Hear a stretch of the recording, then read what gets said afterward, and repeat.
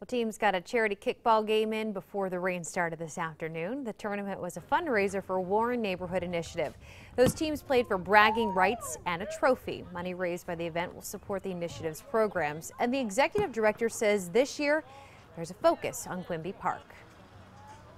We're in the process of completely renovating the shelter house on the park grounds, as well as providing new playground equipment for everyone to use at the park itself. We also do cleanups all year round, so we try to clear as much blight in the city as possible.